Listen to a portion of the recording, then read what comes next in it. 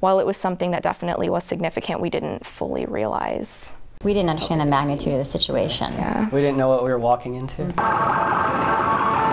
Walking into a hospital that would attempt to save the lives of 44 victims, rushed from the Pulse nightclub on June 12th. Because a lot of them were John Does. I mean, a lot of them, when we were taking care of them, everybody came in, they were a doe. I remember taking care of one guy, and we, do an assessment on him, and we get a report from the nurse, and then he starts to wake up and he's asking you questions. And so how do you answer those questions? And the nurses are answering, and then, I just remember holding a hand. Night turned to day, dozens of surgeries in progress.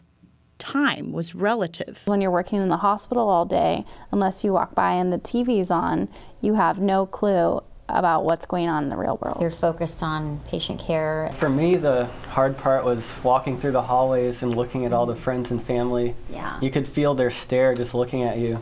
You could tell they wanted answers, but you had no answers to give them.